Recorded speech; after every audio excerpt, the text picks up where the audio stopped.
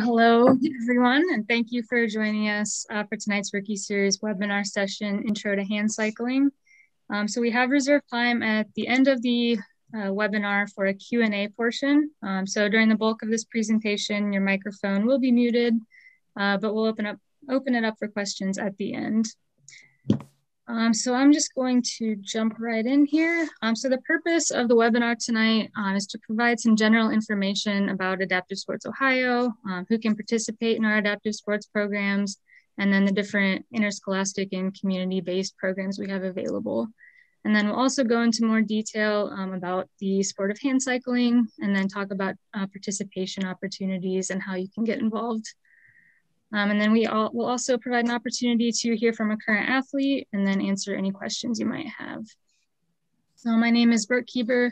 I'm a program manager for our Wayne County programs. And then with me is Brett Followay. He's our director of equipment operations and is also a program manager. And then we're excited to have Steven Zervel as our guest speaker tonight.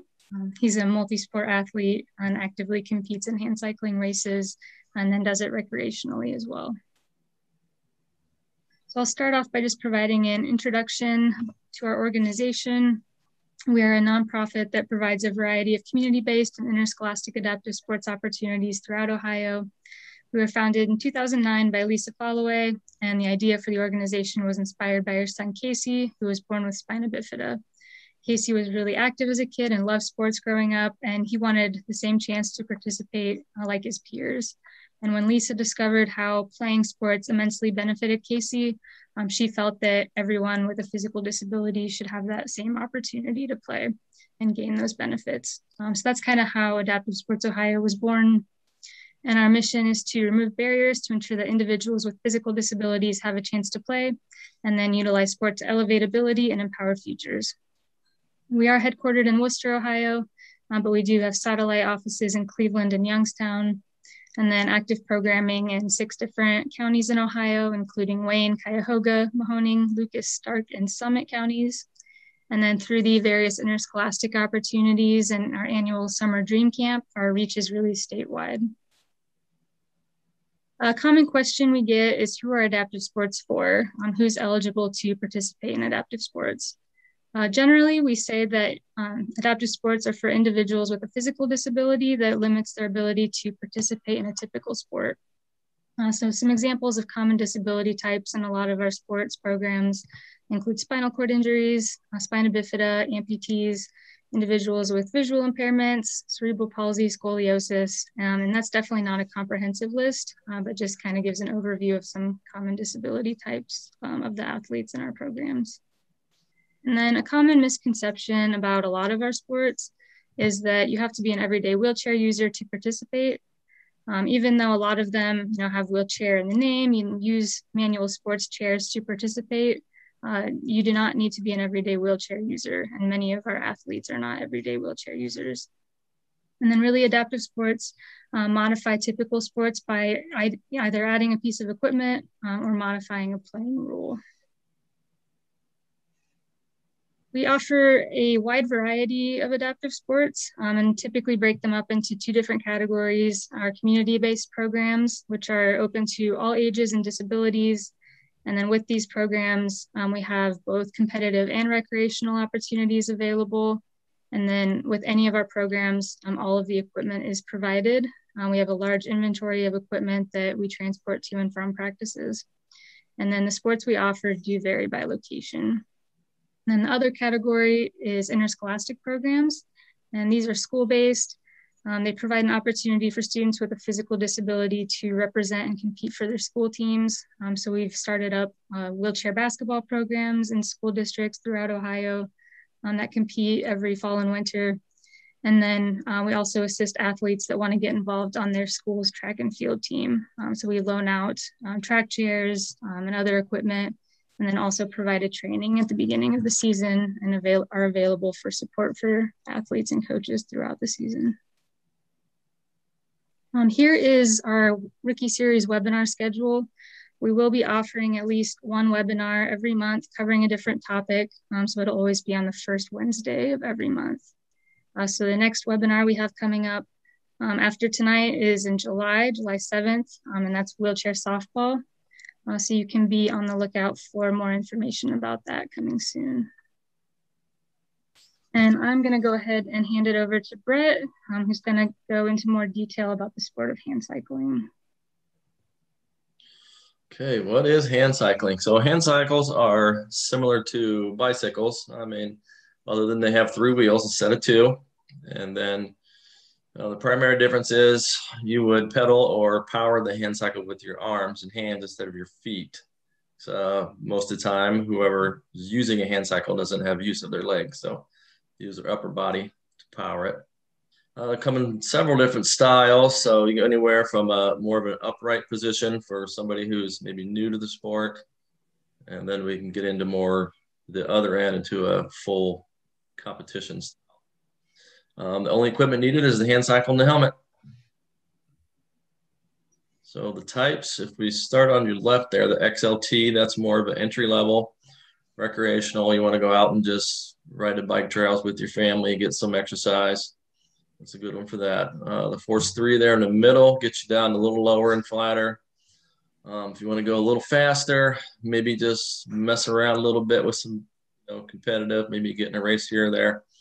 That'd be more what you're looking at. And then the Force NRG, that's more for elite, competitive athletes. So if you're like really into the sport and you're going to be like training often or full time and traveling to actual races, and that's going to be the type of hand cycle you're going to be looking at.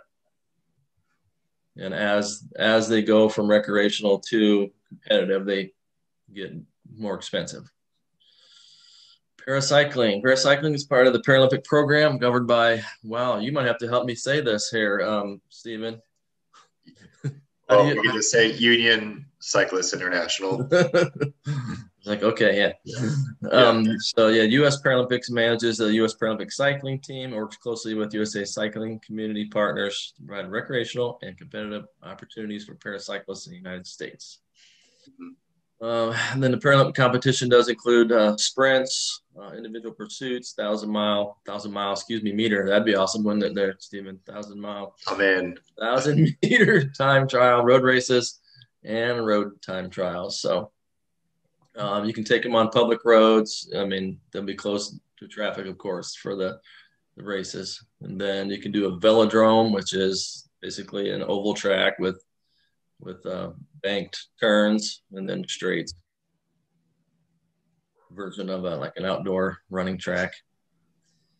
And then athletes can participate in World Cups, World and Regional Championships throughout the year. So you can, if you're really serious about the sport, you can go all the way to competing internationally, or you can just ride around your neighborhood. That's what you want.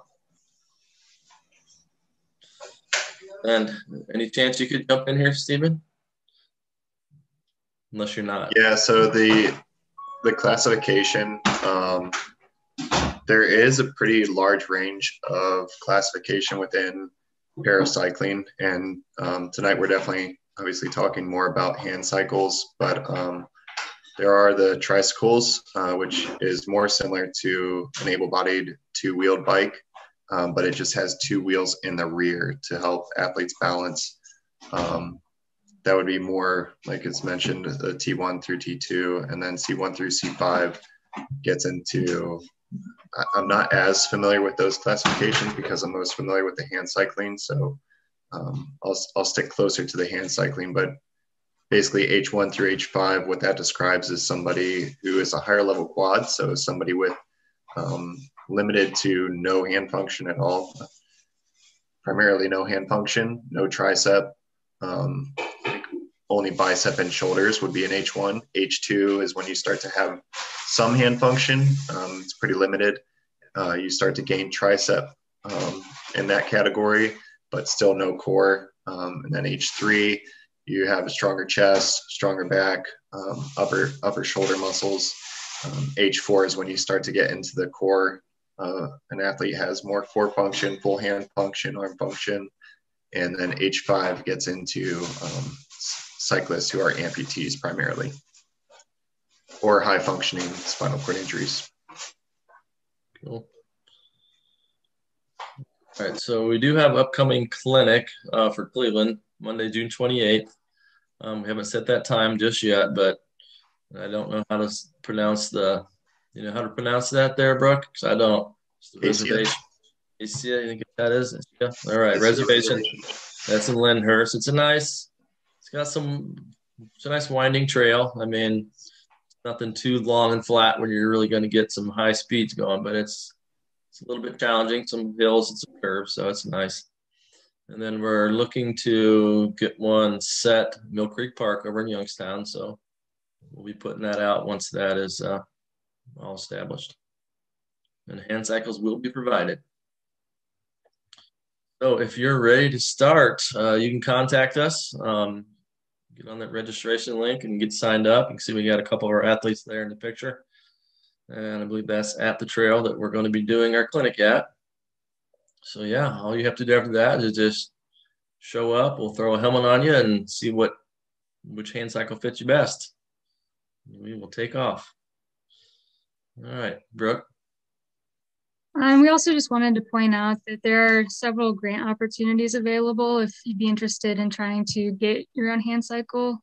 Athletes Helping Athletes is a great one for kids, and it's fairly easy to get a free hand cycle for kids through them. So that's a great option.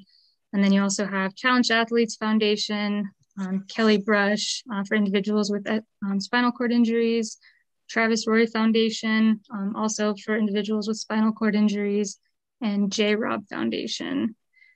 So if you would like additional information about these, they would be great opportunities, to apply for grants and try to get funding for your own hand cycle. And we can help you with that process. All right, so we'll move into the guest speaker portion with Stephen and then have a Q&A at the end. So Stephen is like I said, a multi-sport athlete, competes recreationally and competitively in hand cycling, and is also a competitive wheelchair rugby player. He is an engineer for Top End, so he's going to be a great resource if you have any questions about the hand cycles themselves. So Stephen, thank you again for joining us tonight to discuss your experience with hand cycling. Can you just start out by telling us how you first got involved with adaptive sports and then specifically with hand cycling? Yeah, so hand cycling was actually the first adaptive sport that I had any experience with. And it came about through a mentor of mine talking about a local marathon, the Akron Marathon. So in quick summary, I got out of inpatient rehab in the early spring of 2009. And then my mentor was going to start training for the Akron Marathon.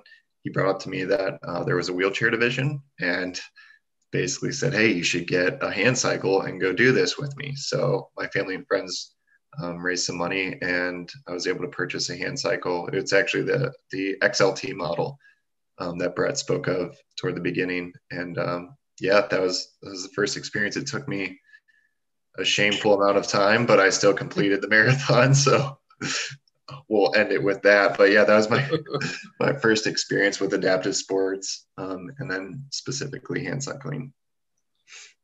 So what is it about hand cycling that you enjoy the most that made you want to get involved more competitively? So for me, before my injury, I was always really into bikes. I did a lot of BMX, so more like freestyle stuff, but still just always attracted to bikes and being able to get out of my wheelchair and go for a ride around the town that I lived in, go to the skate park, any of that. So after I started hand cycling, it continued to be sort of that escape for me initially, where I could just get on the bike and go ride. And then I started meeting people through work who rode and just got more involved. I was able to attend a couple of races and found it really challenging. So like you had mentioned, I do wheelchair rugby as well, but hand cycling was just a different challenge. There was a lot more detail around it. And it was a sport that you couldn't just show up on a weekend and compete at a race and do well. You didn't have other people around you to back you up if you were having an off day. So I liked those aspects of it because it required a lot of discipline. And now, yeah, it's still that escape. So I go on Saturday rides with guys, and we'll go 10 miles an hour, or sometimes, 18, somewhere around there, which is super difficult for me. So I'm just hanging on during those rides, but it's still great. There's a community around, and then the general health obviously is a big plus. And then being a multi-sport athlete, what do you think the benefits are of playing multiple sports as opposed to just playing or maybe just doing hand cycling? So I'd say that there's different commitment levels to sport depending on what your end goal is. So if there is a goal of going to the highest level, then there's certainly a requirement to get very specific with the discipline of the sport that you're most interested in. But for me, right now, I'm not quite at that level where I'm looking to go to the Paralympics this year or next. But it enables me to still have a good community, be around different people, and then just the experiences themselves are totally different. Going to a tournament for rugby is much different than going to a weekend away for hand cycling. So the variety and experience and people, I'd say. How has your involvement in adaptive sports impacted your overall well-being? Aside from faith and family, it's probably faith, family, and friends. It's right behind those three things. I think it brings a huge sense of normalcy. It gives you something to work towards. It gives you an escape, keeps you healthy, and there's always something that can be learned, be it through the sport or the people that you're around. So for me, I think getting involved in sport, I was 2 or 3 years after my injury that I got involved with wheelchair rugby. And that's when my life really started to change, where I found independence by talking with other guys who had similar situations. They were able to give me different tips about how to do things. And then I was able to see guys with good relationships and families. So it kind of gives you a foresight to what your life could be. And then also gives you some constructive feedback from other people to become as independent as functionally possible. So yeah, it's huge. We alluded to this a little bit in the presentation, but can you talk about what makes hand cycling such an inclusive sport and great for multiple disability types? Yeah, I think a lot of that has to do with what Brett was talking about with the different models that are out there for people to try. And not just hand cycling, but adaptive cycling or paracycling goes even further beyond hand cycles alone. So there's people who are blind who ride bikes. There's people who are missing just one leg or an arm, or, and. So there's just such a variety of designs available for people with varying disability types. And you don't have to go out and be super competitive. It's something that you can do with other peers and friends and family. You can go out to a local trail like you guys are looking to do and ride with friends and family, or go all the way up to worlds where you're competing at the highest level with able-bodied cyclists. So it's super inclusive, not only for people of varying disabilities, but once you're either at a recreational level or a high competition level, you're intertwined with able-bodied cyclists at a similar level. So for those who may be starting or trying out hand cycling for the first time, these beginners trying it, what would you say would be a good distance to start out with for them? So it's easy to think in terms of distance and speed, but because there's so many varying environments and roads and trails that you can ride on, be it hilly or flat, I tend to guide people towards a time. So if you can ride, like if you're just getting out there and you're able to ride for a half hour, I think that's great. That's awesome. And then you can work from there. So it's not as much about how far initially, but just how long you're able to ride the hand cycle. And then if you are looking to get into any type of racing, I think there still are some marathons that allow hand cycles, and that's a great first. I think that's a great first event for people who are new and just looking to get involved in longer distance sports, particularly with the hand cycle. Those are good environments because there's plenty of people around, super safe, and it's still a good challenge. So a hand cycle is a pretty large and heavy piece of equipment. How do you transport your hand cycle? Do you need a certain type of vehicle or size of vehicle? So I have a Volkswagen wagon. It's just like a hatchback, but extended. And I'm able to fit my hand cycle in there with just taking off the rear wheels. So that makes it really convenient. There are, typically a hatchback or larger of a vehicle is ideal. But there are different bike racks and things like that that you can purchase for hand cycles. It's not as practical, I would say, but it is possible to have a sedan, get a hitch installed, and then get a bike rack. But yeah, ideally something like a hatchback or larger, it does pretty well. Okay. And then if someone wasn't sure about trying hand cycling, what would you say to them to convince them to try it? Say first you have to want to try it. You want it. So yeah, sports are supposed to be fun. So if you haven't experienced it and you don't have a good reason to not just try it for the experience, I would say give it a go. Just try as many sports as you can. Any opportunities that come your way, go for it and try it. And then hand cycling in particular, I think just has so many benefits. As we were talking, you're able to do that sport with friends and family who may not be disabled. You're able to join a community of people who are that hand cycle. And it really is great for your health. It's great for your cardio and just being out on the trails. It's super peaceful. And then I think for a lot of people, it's a great opportunity to get out of their chair or gain another dynamic of freedom. Like even if you're amputee or whatever else, it's just another dynamic to experience. All right, that is all I have. So now's a good time to open it up to the audience for questions. So if you have a question, you can either post it in the chat or in the Q&A. If you want to ask your question live, there's a raise hand function, and we can allow you to talk live that way. So let's see. Brian, looks like you have your hand raised. Do you have a question?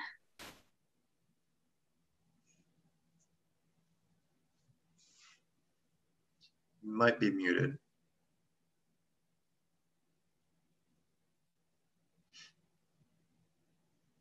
Maybe he doesn't have a question.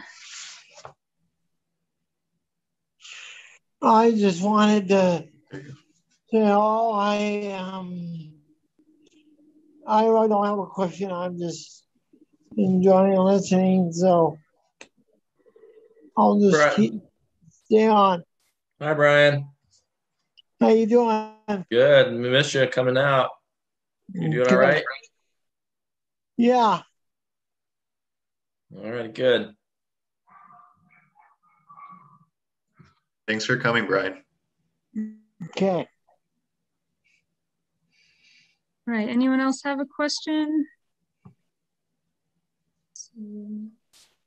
All right, Jeanette, you have a question for us?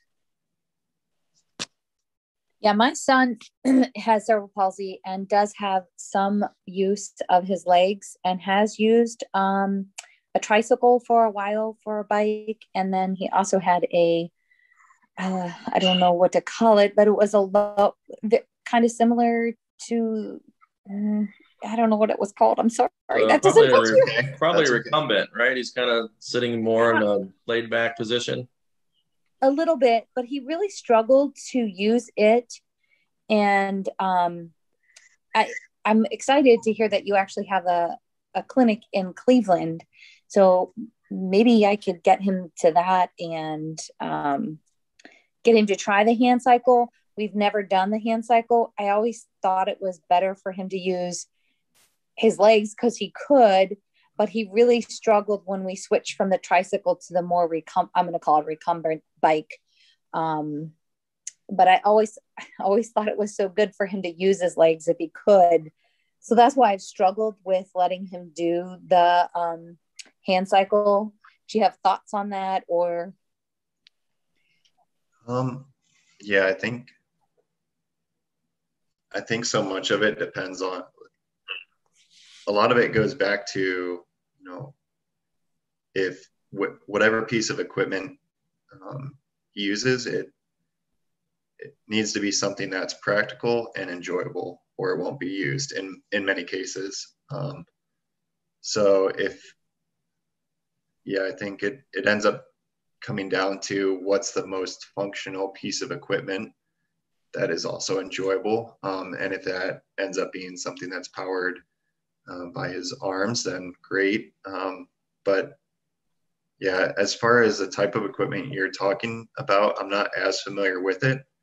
But I do think a great starting point is definitely going out to the clinic, and then once Brett has a better idea, or whomever has a better idea of the needs, then I think that's a great starting point. You can start to look at certain equipment that's going to be most helpful. Okay, thank you. You're welcome.